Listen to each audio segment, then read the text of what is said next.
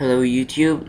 This tutorial is going to be fairly simple. I'm going to tell you how to enable extensions in Google Chrome's Incognito mode. Alright, so I have a couple of extensions here on the top right, but these do not work with Incognito mode, as you can see.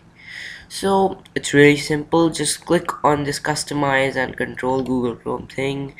Go to tools from the drop down menu, click on extensions.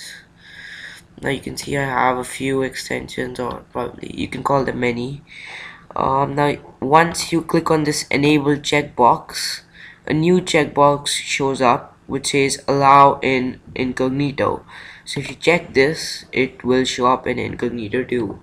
Right, so here's the mute tab one. I'll just checkbox on it. Right, and now we'll just go to incognito mode, and here you go, the mute tab is now in incognito mode. So it's really simple. Hope you enjoyed it.